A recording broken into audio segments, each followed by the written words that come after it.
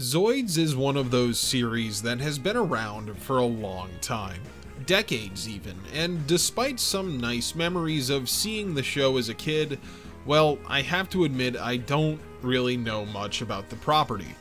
When I put it into a viewer poll against other shows that viewers have mentioned, I honestly was a little surprised that Zoids was such a favorite. To me, the show was nothing more than something that came on before Dragon Ball Z at like 6 AM before school, but it seems that a lot of people out there have fond memories of this show and its sequels.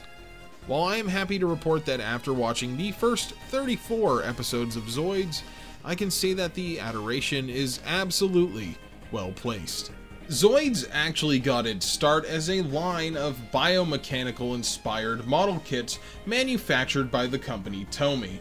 The funny thing about the models is they actually started out under the brand name Mecha Bionica back in 1982.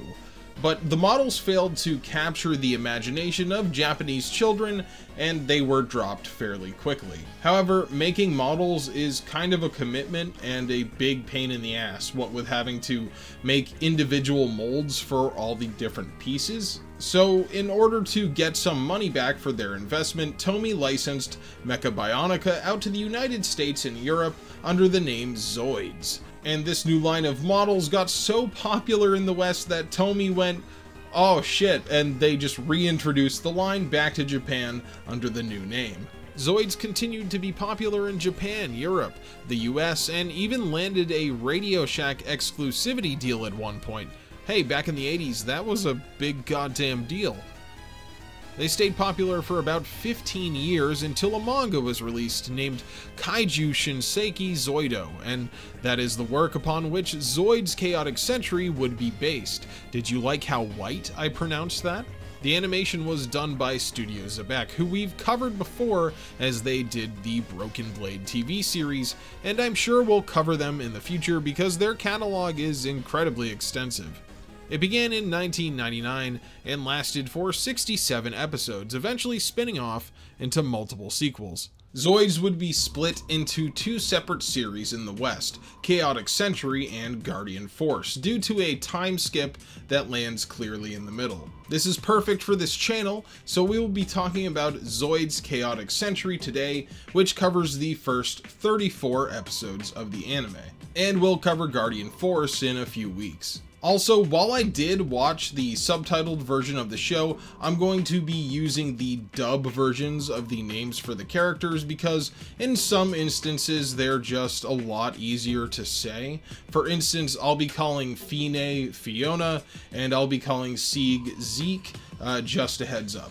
So with introductions out of the way, let's sit back and take a look at the adventure of Von Flyheight in Zoids Chaotic Century. Chaotic Century's adventure takes place on the planet Z, a world that humans are not native to, but I'll tell you what is: giant mecha dinosaurs. Unlike a lot of other mecha anime, Zoid's titular robots aren't built by engineers or scientists. No, they're actually the native inhabitants of the planet and are actually living machines of war. Zoids are actually semi-sentient and can be encountered in the wild, but at the time of the series this has become more and more rare as the Gylos Empire and the Helic Republic are at war. Both sides have captured all the wild Zoids that they can to build up their forces, and this has left the desert continent a place rife with bandits, booby-trapped ruins, and roving bands of soldiers from both sides. So when Vaughn, a youth from the village known as Wind Colony, sets out to explore some nearby ruins, it's no surprise that he is immediately chased by a group of bandits. These bandits pilot the show's first Zoids, a big scorpion called a Gysack, and are known as the Desert Arcobaleno Gang, which is quite the intricate name right off the bat. Firstly, I gotta say, I was a little surprised that this show's tone is decidedly more adult than I at first thought it would be. It does target children and younger teens, but it also actually allows characters to die, drink alcohol in the latter half of the first season, and more characters use guns more regularly. Hell, the first time we see Vaughn, he's being shot at by a guy sack for no reason other than they think it would be good target practice. So while when I was going into Zoids at first I thought I would be watching something that was really close in tone to like Pokemon, this show has way more to offer than just being a distraction for children. However, you wouldn't really know that if you watched the dub. Zoids Chaotic Century got a very similar treatment to shows like One Piece when it came to censorship and localization, and the dub cuts a ton of scenes from the show to make it a little less violent. Most references to alcohol and smoking were also cut, so at the end of the day, the subbed version of the show is definitely the way to go, unless you're just in it for that early 2000s dub nostalgia. That being said, the sub is really great and the Japanese voice cast does a really good job, especially Vaughn, who's played by Daisuke Kishio. Kishio really gives a great performance here, and the range of Vaughn's voice is honestly really impressive, which is doubly impressive seeing as how this was one of Kishio's first roles as a main character. Vaughn runs from the bandits that I mentioned, eventually taking shelter in some old sun-baked ruins. Inside, Vaughn finds a strange egg-looking mechanical pod that opens upon his approach. Inside that is a small T-Rex-like Zoid named Zeke, and while I say he's small, I mean that in reference to other Zoids, because he's pretty big compared to a human. Vaughn, who's been searching for a partner Zoid so that he can emulate his father, is immediately taken with the metal dinosaur and goes full "I love you and I'll walk you and I'll feed you and love you forever" mode, and even naming him the same name that his father gave his Zoid. And I can see why, honestly. What kid wouldn't want a robot T-Rex as a pet? That's awesome. I actually really love Zeke as well. He's more like a big dog than a dinosaur, always getting into mischief and communicating in artificial sounding grunts. He's a good boy. Zeke and Vaughn make it outside the ruins, where it is revealed that Zeke has the special ability to combine with normal Zoids and increase their power exponentially. He can also do this with Zoids that have been destroyed, as illustrated by his first choice to jump into an old shield liger. Gotta mention the design of this thing, it's great.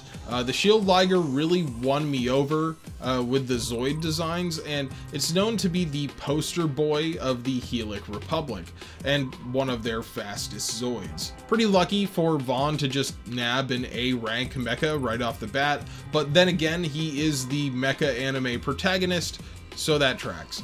He drives the bandits off in the Liger, and then Zeke leads him back into the ruins where they find another pod. However, instead of containing another Zoid, it contains a young girl. Unfortunately, she has absolutely no memory. She doesn't even remember her own name. Vaughn, being the optimist, decides to name her Fiona and takes her and Zeke back to his home village of Wind Colony. Pretty much as soon as they get back, the desert bandits attack once again, demanding that Vaughn hands over Zeke, calling the little guy an organoid, which we will later learn is a special and rare type of Zoid. They end up taking Vaughn's sister Maria hostage, and after Vaughn saves everyone, he decides that he and Fiona need to leave Wind Colony and explore the world so that they don't put everyone at risk. This second episode is pretty fun, though Rosso and Viola harassing the town to capture Zeke didn't really do much to dispel my fears that this show would be similar in tone to Pokemon. Don't get me wrong, I love Pokemon, and I'm very nostalgic for the first few seasons, but you just gotta take shows that are made for 10-year-olds as they are, you know? So I was pretty much ready for Zoids Chaotic Century to be an enjoyable, if not kiddie adventure with low stakes and a lot of whimsy. That thought was extinguished when the town priest reveals that he's packing heat and is totally willing to shoot Rosso in the head if it comes down to it. That actually surprised me. I mean, Pokemon has guns in it sometimes, but Zoids would go on to be something a little bit more adult and thoughtful. Not long after Vaughn and Fiona leave Wind Colony, they come upon our third main character, the eye patch-wearing, command wolf piloting mercenary Irvine. You can be forgiven for thinking that he is the antagonist of the week at first, because he spends the first third or so of the series determined to steal Zeke from Vaughn, who he deems unworthy to be using an organoid. They find this old fortress from 50 years before the series started, and it's guarded by a Zoid known as a Gordos that's waiting for its old master to return. Inside, Fiona finds a strange pillar in these ruins with mysterious writing on it, and it gives her a vague memory and causes her to pass out. Now Vaughn and Fiona at least have a goal in mind: find out about something called Zoid Eve. As the two continue their adventure, they meet a transporter named Moonbay. On top of running goods and services throughout the wasteland of Planet Z's continent via her snail-like Gustav, she's also an accomplished Zoid mechanic. She's also shown to be pretty unscrupulous when it comes to taking work and is always out to make more money, which becomes a problem fairly quickly for the group when they're attacked by Republic droids because she's hauling Imperial cargo. Also, she knows Irvine pretty well, as he sort of filters in and out of the group for a while, always taking an opportunity to swipe Zeke if it arises. Luckily, these Republic droids are sleepers, basically guard droids left on autopilot, so they're pretty easy to lure into a giant explosion caused by the aforementioned Imperial ammo. Though they're safe for the moment, Moonbay demands that Vaughn and the shield Liger act as her bodyguards for a while to pay her back for detonating her cargo, and so the group of Vaughn, Zeke, Fiona, Moonbay, and sometimes Irvine is assembled for their adventure throughout the wastes. We finally meet an actual character from one of the two big factions when a troop of Republic soldiers led by Captain Rob Herman shows up. At first, he accuses Vaughn of stealing the shield Liger from the Republic. They get thrown in jail at a nearby base, and in a weird coincidence, Irvine is also there for trying to steal ammo from the military. Wow, ballsy. Luckily, Irvine has some explosive in his boot and is able to break himself and Vaughn out of the brig. They run from the base in their Zoids, eventually having to work together to take out Rob's flying Terra. This is the first time that Irvine seems to be impressed with Vaughn, but it takes a while for that sentiment to grow as he continues to be pretty antagonistic towards him. Having characters develop over the length of the entire show is something that Zoids actually really excels at. The guys rush back to the base to save Moonbay and Fiona, only to find that the ever-resourceful transporter has worked things out in her own way, but that has locked them into taking a contract for the Republic. The Empire is massing troops nearby, and Herman's plan includes having the Gustav haul some explosives to a nearby bridge to blow it up so the Empire cannot cross. While they do that, Irvine and Vaughn are to act as fighters for the Republic side. Of course, things don't really go to plan, and Vaughn has to run off to help detonate the explosives because the detonator won't work. Vaughn and Irvine have to display some teamwork again, but they successfully blow up the bridge and complete their mission for Rob, driving the Imperial troops back, at least for the moment. More important than the engagement in this episode is the fact that we are introduced to some Imperial characters to get the real core of the conflict going. First is Major Schwartz, who is shown to be level-headed, not really agreeing to the plan of attacking the Republic. His underling Marcus goes over his head, devising a plan with their superior and the series' major antagonist, General Proitzen. And if you couldn't tell that he was evil, well, he looks like Sephiroth. During the standoff in this episode, we see that Rosso, the leader of the Desert Bandits from earlier on, is given an order by Proitzen to attack their own troops in order to end the standoff. Oh, by the way, it turns out that Rosso and Viola are actually disgraced Imperial soldiers trying to get back into the military by pleasing Proitzen, but it backfires pretty quick. Rosso has all the blame for the failed attack laid upon him, and then once Vaughn and Zeke defeat his Redhorn in combat, he's taken into custody by Imperial troops. Rosso, Viola, and the whole Desert Gang play a way larger role in this show than I thought they would, and they even end up taking a turn later on that I just didn't see coming. Rob Herman thanks the group for their good work, telling Vaughn that he should head to the Republic capital of New Helix City to research Zoid Eve at the Archaeological Research Center there, even giving Vaughn a letter of recommendation. The trek to the capital takes quite a long time, about a third of the season if you look at episode count. Personally, I like a good adventure anime, so that's all good with me, and Zoids fills this travel arc with the introduction of new important characters and great interactions with old ones. Even when something in the show feels like it might be filler, like taking a pit stop to help a crazy old scientist make artificial snow, it definitely isn't, because that crazy old scientist will turn out to be someone named Dr. D, one of the Republic's greatest scientific minds and a super important recurring character. Right after D is introduced, we're finally shown the world's most mysterious character, a black-haired boy named Raven, who is revealed to be traveling with a black organoid. Raven works as a foil to Vaughn in his journey, being a rival to the growing Zoids pilot and also a tool that the Empire uses to cause trouble all throughout the series. The biggest difference between the two Zoid pilots is that Vaughn sees himself, Zeke, and the Liger as partners, while Raven uses his organoid Shadow as a tool. Later on, he's willing to destroy his own saber tiger because he loses a fight in it, and there are multiple instances of him saying that he outright hates Zoids and people that are weak, you know, that normal antagonist stuff. Much to Vaughn's disappointment, Raven is a much better pilot than him and wins their first few engagements with very little effort. Even when Irvine and Vaughn both fight Raven at the same time, they're only able to land a few hits on his Zoid. Once he calls on Shadow to combine with the Saber Tiger, he easily takes both of them out, which badly damages Zeke, causing him to fall into a coma. Of course, Vaughn blames himself for his friend getting hurt, and this is where he realizes that in order to protect Zeke and Fiona, he needs to become a much better pilot.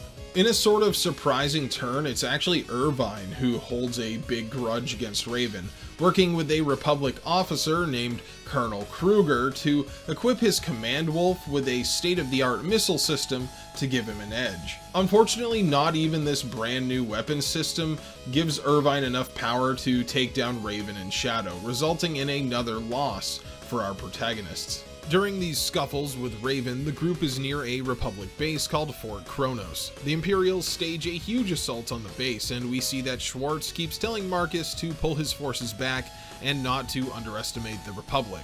This ends up being good advice, as we see Kruger is willing to blow up the whole base to drive the Imperials away. Then there's an episode where Dr. D shows up and tells Vaughn to go climb into a volcano to retrieve something called Zoe Magnite to feed Zeke to heal him. It is a Deus Ex Machina if I've ever seen one, but the episode is pretty fun, and it's a good break from the Zoid battles. With Zeke healed, the group heads on towards the Republic capital, which is finally within reach. Unfortunately for them, the Imperials have also continued their march despite their huge losses at Fort Kronos. This time they attack the Republic capital's defensive line at Mount Osso, which is where the Republic unveils their secret weapon called the ZG, which is really a big T-Rex style Zoid called the Gojulus. I really love the Gojulus design, it just screams Godzilla, and out of all the Zoids in the show, I think this is the one I actually want a model of, and the cool ones are $350. Also, I love how they don't even reveal the full Gojulus at first, keeping it in a container that looks like half construction scaffold and half cage, like the thing is so powerful that they need to keep it constricted. When they finally unleash it, the Gojulus repels the invading Imperials by itself. This episode finally feels like Vaughn and Irvine have become friends as Vaughn saves them from a fatal fall. I like how Irvine is treated as a second main character during this arc, wanting to pilot the Gojulus to discover his true potential. Of course, he doesn't get to pilot it, that job is left to Captain Herman, but Irvine keeps his drive to become stronger until the end of the series. Finally, the group arrives in New Helix City, which is throwing a parade for the recent military victory. You would think that our heroes would like a nice respite from all of the travel and from getting caught up in that whole war thing, but Vaughn decides to meddle once again. He ends up saving an Imperial soldier from getting a beating in an alleyway. This guy escaped from prison, but Vaughn doesn't believe he should face mob justice just for that. They get chased by Republic soldiers who think Vaughn is working for the Empire after that, and are saved by a man wearing a frog mask, who of course happens to be Dr. D. He takes them to the archaeological research building through the sewer and then literally blows a hole through the floor with explosives, saying that it's fine because he gives them permission. I guess being the top scientific mind of the Republic really has some perks. They find a bunch of old artifacts, and it's a little interesting that there are actual dinosaur bones in the building. I don't know if any of the future Zoids shows goes into the history of the planet or are even in this timeline, but that's a neat little detail. Among the artifacts is a stone tablet written in ancient Zoidian, and it mentions a people called the Gareel that used to live at the Gareel Plateau within the Imperial borders. This sets up the next leg of our journey, as Vaughn and Fiona decide they want to head to the Gareel Plateau themselves to look for clues about Zoid Eve. But before they can do that, a giant iceberg appears and is headed towards the city. This giant iceberg is revealed to be a secret submarine-type ship thing commanded by Proitzen to attack the city, but at the same time Imperial forces mount a second attack on Mount Osa. Vaughn and Irvine have to go retrieve Rob Herman after his Terra is shot down, and when Raven shows back up, Vaughn is able to hold his own under Rob's instruction. This illustrates to Vaughn how much experience can count for in a Zoid battle, and they end up defeating Raven as he rams his saber tiger into Vaughn's shield, completely destroying it. It's no skin off Raven's nose though. He says that his saber tiger deserved to die for making him lose. They end up blowing up Mount Osa base, which forces the Imperials there to withdraw, and the President of the Republic, who happens to be Herman's mom, by the way, contacts Proitzen to demand that he end the attack. Proitzen seems like he'll just keep attacking, but in a twist of fate, Emperor Zeppelin croaks right then and there, which leaves his young and kind-hearted grandson Rudolph in line for the throne. Rudolph immediately takes action, as he never agreed with his grandfather's war in the first place, and announces a total ceasefire and end to the war between the Republic and Empire. This is wonderful news for Vaughn and co, as they need to travel through Imperial territory to get to Gareel. The music that plays at the end of this episode is really cool, and I wanted to take a second to say that the music in this show overall fits the tone and setting, but it's also just great. A lot of the tracks incorporate chords from acoustic guitars, very fitting for the near-constant desert theme of the show. We learn that not only is Proitzen a high-ranking general in the Imperial military, he's also a Lord Regent of the Imperial throne, supposedly helping Rudolph rule until he comes of age. But being the megalomaniacal freak that he is, Proitzen meets with a guy named Metalnick, who he hires to assassinate Prince Rudolph before the coronation. That way Proitzen can blame the hit on the Republic and restart the war, and he, as Lord Regent, will take the throne for himself because there's no clear heir. Pretty good plan if I do say so myself, and welcome to Game of Thrones with big metal tigers. At the same time, the Desert Arcobaleno gang breaks their leader Rosso out of prison. Rosso, who was originally causing all this trouble in the hope of getting back in with the Imperial military, now decides that they're going to intercept Prince Rudolph while he travels from his country estate to the Imperial capital for the coronation and hold him for ransom. These two groups collide in a battle where people are actually just shooting guns at each other, which kind of stands out in this show. Yeah, the tone gets decidedly more adult once we're past the 20th episode. Luckily for Rudolph, he ends up with the lesser of two evils, being saved by Rosso's gang and held hostage in the wilds. While Rosso and Viola have pretty much just been villains at this point, it's here where we see a more human side to them. Rosso talks about not caring what happens to Rudolph, but when the prince is cowering and holding on to Rosso for dear life during the middle of a gunfight, well, the red-haired bandit can't really help but feel bad for him because he's literally like a child. Now, Proitzen is not only trying to have Rudolph assassinated, he's also having Raven roam about, ambushing Imperial patrols and collecting their Zoids cores. The Zoid core is basically the giant mecha's heart. Without one, a Zoid can't repair itself, and for some ominous reason, Proitzen is having Raven collect them to perform an experiment. Vaughn's group makes it to the Gareel ruins in relatively no time flat. After an entire arc of travel to the Republic capital, I was a little surprised to see time pass so fast, but the war is currently over and their travel was relatively uneventful, I suppose. Vaughn ends up having to destroy a bunch of sleepers, but this time it's a group of Imperial Red Raptors that he ends up taking out.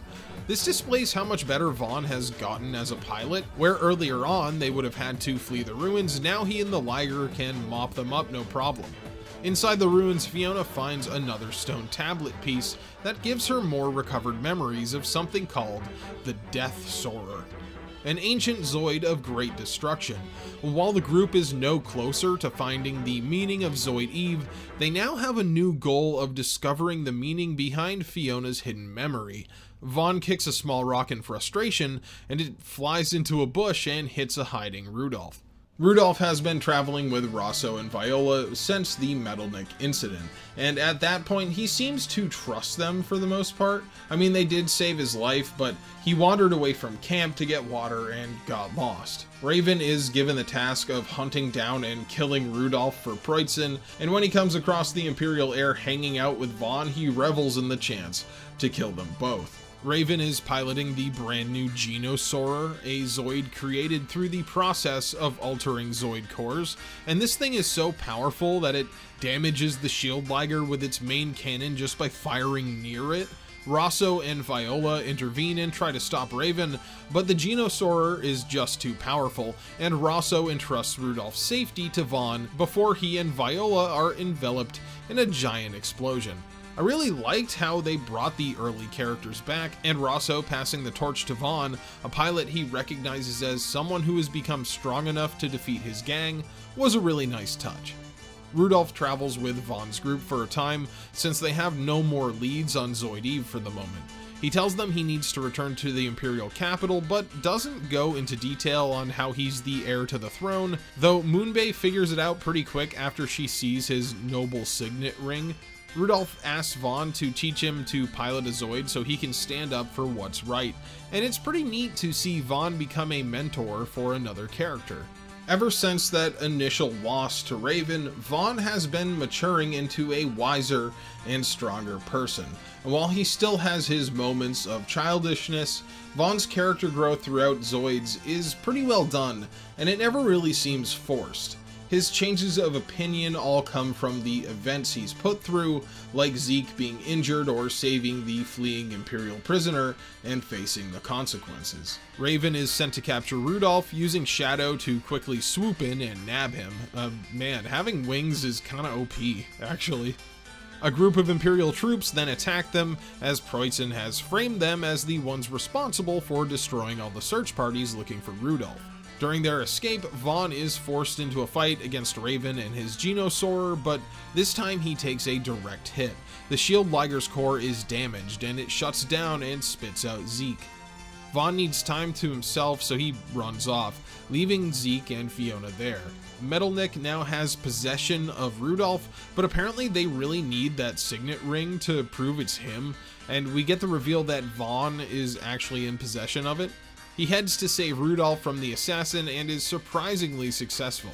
This episode barely uses any Zoids for the conflict, and while that's rare in this show, I gotta say it's usually a really nice way to break up the formula. Plus, Vaughn needing to prove to himself that he can save someone on his own without Zeke or the big metal Liger is a great character moment. Speaking of Zeke and the Liger, back at camp, Fiona hears a mysterious voice in her head, and she climbs inside of Zeke, and they both combine into the Liger.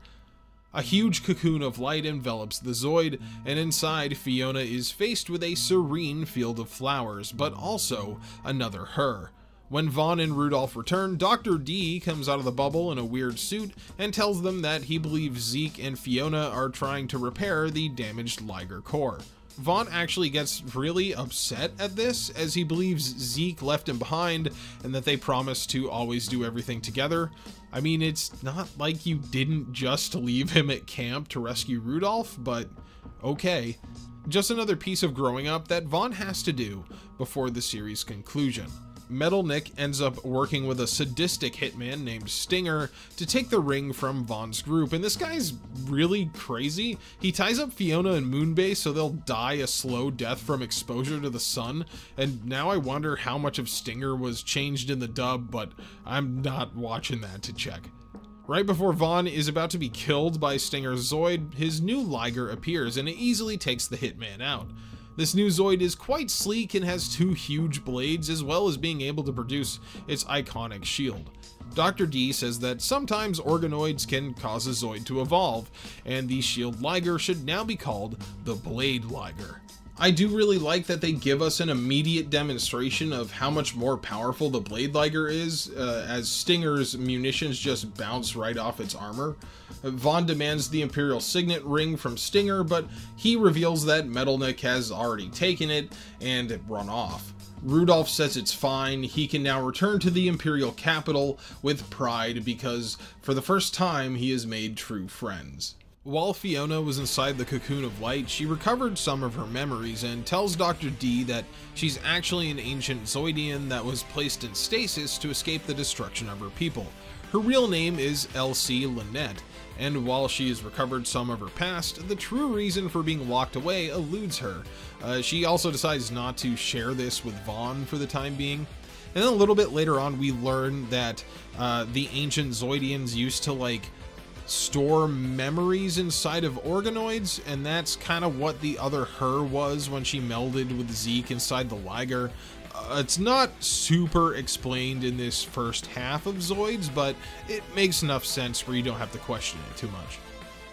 So now the group heads directly for the Imperial capital with Rudolph, who plans to meet with Prime Minister Holmelef to discuss defeating Preutzen. Holmelef is someone that Rudolph says they can trust, so the group goes along with it. Before they can make it to the city, we get 2 episodes that give us a bit of backstory on Irvine and Moonbay, and it's here where I actually realize that despite spending almost all of the show with them, we really don't know much about their pasts. Irvine's episode is pretty simple. They come across a town who is suffering from bandit attacks, and recently the bandits stole medicine that the church desperately needs. Irvine offers to help for free, and Vaughn really wonders why, because Irvine never does anything for free, and then we see that through flashbacks his younger sister died when he was a child from a similar illness. It's not exactly the most complicated backstory, but it adds an extra layer to Irvine, and it helps to explain his drive to better himself. Plus, any episode where Vaughn and Irvine have to come up with a plan together and then struggle to execute it is a favorite, and also an extra point to Zoids for having the balls to just show a child die in a flashback. I did not expect that one. Second, we get a glimpse into Moonbay's previous life when the group comes upon a lavish estate while fleeing from Imperial soldiers. The master of the estate is a merchant named McMahon, who just happens to be Moonbay's former lover. The episode goes on as Vaughn tries to figure out why Moonbay would leave the lavish life of the estate to be a nomadic courier, and when he sees her indulge in one night of lamenting what may have been, he decides the group should leave without her. He lets McMahon in on a secret, but in a twist, the Playboy tells Moonbay about it so she can resume her adventure because he would never want her to stay with him unless it was her first choice. Moonbay rejoins the group and laughs off Vaughn's naivety, and Vaughn learns that sometimes the easy path isn't the most fulfilling. All in all, a really good episode that I quite enjoyed. At first, I thought they were going to have McMahon be the stereotypical, evil ex-boyfriend that was gonna plot to keep Moonbay there, but no, he's actually just a chill dude. In fact, he even defends them from the Empire. And in turn, seeing the reason why Moonbay didn't want to stay with him not be something really shallow, it adds a lot of depth to her character. And I know I didn't talk about Moonbay much, but I actually really like her in this show. One thing I don't really enjoy about the end section of Chaotic Century is the reintroduction of Rosso and Viola as a pair of masked pilots that help Vaughn's crew to atone for their past actions. Rosso and Viola sacrificing themselves in that huge explosion to save Rudolph was a really great character moment for everyone involved, and they atoned for their antagonistic ways. Rudolph realized the stakes of his fight against Preutzen and the cost that it might entail.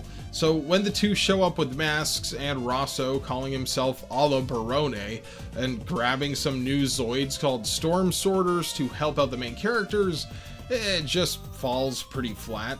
For one, they received their incredibly powerful new Zoids from Dr. D and the Republic, which doesn't really make much sense. Rosso was an Imperial soldier and he's had no interactions with any of the Republic characters, so why would they just trust him with these prototype Zoids?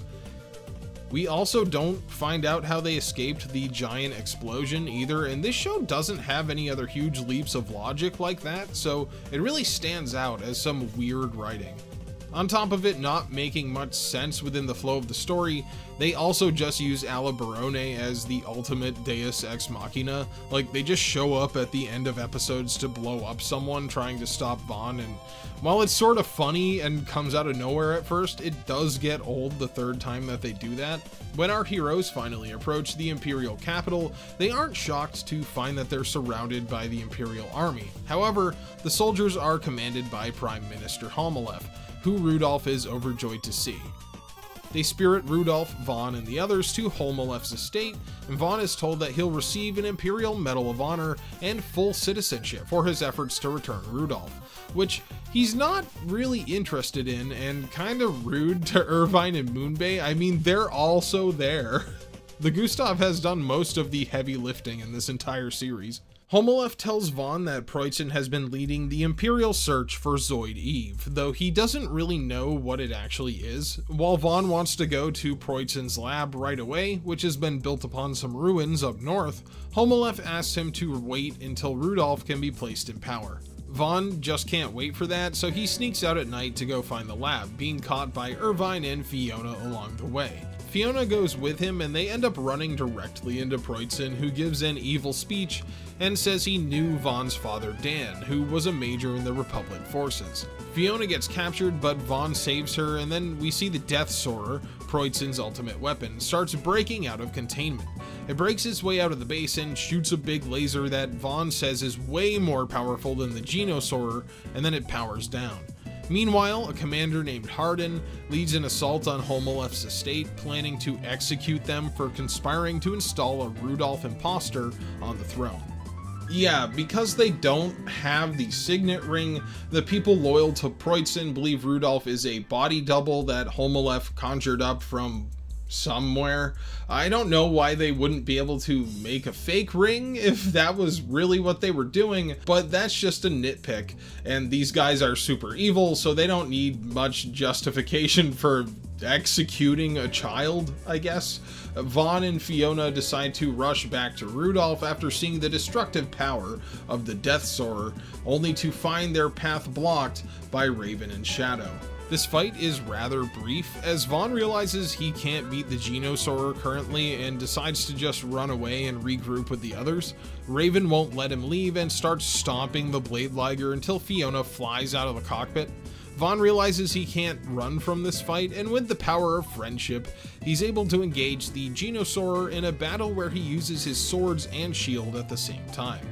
Eventually, Fiona fuses with Zeke so they can both jump into the Liger, so a ghost Fiona can appear in the cockpit and kiss Vaughn, telling him that the strength to beat Raven has always been within him, and that Zeke and the Liger are just responding to it. Finally, Vaughn is able to destroy the Genosoarer, and I gotta say, I really enjoyed this fight. It's probably the most dynamic out of all the battles in the show, and it's a great watch. So finally, Preutzen is giving a big speech at Rudolph's funeral where he plans to take full power, but when a bunch of Republic forces led by Rob Herman show up, who, by the way, were called by Homelef, which does kind of make it look like he's betraying the Empire, and I'm surprised they didn't go into that as like an extra thing Preutzen would accuse him of. The Death Soarer comes out of a big hole under the main stage. That's kind of morbid to build your giant death mech under the stage where you're holding a funeral, but alright. Preutzen starts blowing up the whole city, and we get a revelation that this entire time Preutzen was being controlled by the Death Soarer itself, which has an unquenchable thirst for destruction. Rudolph shows up personally and tells Proitzen to stop, but he's like, nah, fuck you, I'm the Emperor now, and he starts blowing up his own troops. Then Proitzen tells Vaughn that he was the one who killed Vaughn's father for disobeying orders on a mission, and that mission was to recover the organoid shadow, which is a cool idea that I wish they delved into a little bit more here. So they realize that they have to destroy the Death Soarer, and the only way to do that is to render its particle gun useless by destroying the big intake fan on its back, because why not have a giant Death Star style weak point? Through everyone's effort, the fan is ruined, but then it turns back on right as Vaughn is rushing the giant monster, but then Vaughn literally cuts the particle beam with his sword, revealing that he can coat the blades in energy now, and it's really cool. And he does a Goku-style blast through the Death Soarer and it explodes, taking Proitzen with it, and it's awesome and badass. Sometime later, they go to a big ceremony with Rudolph, and I totally did not recognize Irvine here without his headband and eye patch. While Vaughn is offered the Imperial Medal of Honor by Rudolph, we see that he and Fiona leave before the ceremony, determined to continue their journey to find the truth behind Zoid Eve. Zoids Chaotic Century is a show that honestly really surprised me. I am happy that Zoids takes on a darker tone as the story draws on. As Vaughn's journey stretches longer and longer, it becomes more serious, and he's forced to evolve and adapt to the situation. The show gets pretty serious about killing characters off too when it wants to illustrate a point, which is something I appreciated, barring that whole a la Barone thing. Generally speaking, I enjoyed all of the characters, including Irvine, Moonbay, and Fiona, but the secondary characters like Rob, Schwartz, and Kruger are pretty interesting as well. While the core story of finding the truth behind Zoid Eve is not solved in this show, I honestly can't wait to watch Zoid's Guardian Force to find out. Zoids absolutely has value as a show today, and while it is basically a plastic model commercial like pretty much every mecha property ever, the effort that was put into this story here is commendable. I can see why the anime propelled Zoids into a new realm of popularity. Hey everyone, welcome to today's end card. Let's start by thanking the channel members, aka Batosai, Brian Sanchez, D. Mells, Daniel Johnson, Deader V, Dilla Soul 22, Gert, Joe Castellanos, Joe Cavazos, John Lamb, Johnny G, Canto 20, McLean Nugent, Mr. Smash, Zappa Slave, Video Gamer 75, Trey Hardy, Sindustries, Harmonious, Yo-Yo Mitch, and Azure Windress. Thank you very much. I gotta put you guys back into alphabetical order because I keep forgetting. Anyway, I hope you enjoyed this look at the first half of the Zoids anime. In a couple weeks, we're going to be looking at Zoids Guardian Force, so the other 33 episodes of the original Zoid show. So that'll be really fun. I really liked this show a lot. Like, I did not expect it to be this good, like I said a couple of times in the video, and as of recording this, I am watching Guardian Force, and it's even better. Like, the animation and action is pretty good. There's a couple times in my notes for Guardian Force I've written down, like, the animation for this episode is, like, actually impressive, which, you know, I mean, Chaotic Century looks fine, but it's not great. Like, there's no moments that really popped out to me as being like great animation, but it was all passable to good. But Guardian Force has some really good moments. Anyway, hope you guys enjoyed this. Over on the gaming channel, we have started the 6th Gen Summer event. It's an event. I'm calling it an event because I'm self-important and I sniff my own ass, so it's an event. We're playing a bunch of 6th Gen video games over there. So I think right now, what's currently going up on the channel is Pokemon Emerald, SSX Tricky, and Ratchet and Clank, and then also I'm going to throw some Sly Cooper in there to continue that at some point. But yeah, that's been cool and fun, and I hope that you go over there and check it out. Besides Zoid's Guardian Force, I'm going to be doing Armor Hunter Mellow Link. within the next 2 weeks, because that show was great. I'm in the process of writing the script right now. And then next for Gundam Retrospective, probably early in July, we'll be doing Gundam Build Fighters Try. I did explain in the channel update, the Gundam Retrospective is chronological, so the 100 million people that keep yelling at me just to skip to IBO, there's your answer. Even after I said that, I have people are like, just do IBO now. I'm like, no, don't make me come to your house and watch IBO with you and give you the live review, because I'll do it. I will do it 278 times for everybody that says that. So, anyway, this was fun. I don't really have anything else to say besides like this video and subscribe, and if you don't do it, I'll know, and then I'll be, well, sad, I guess.